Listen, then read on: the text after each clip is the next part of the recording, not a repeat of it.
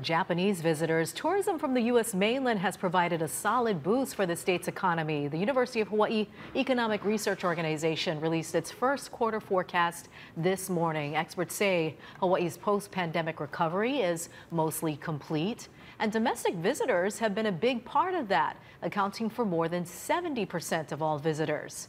But as 2024 progresses, that's expected to soften up due to reduced savings and high interest rates. While Japanese visitor spending doubled in the past year, it is still 60% lower than pre-COVID.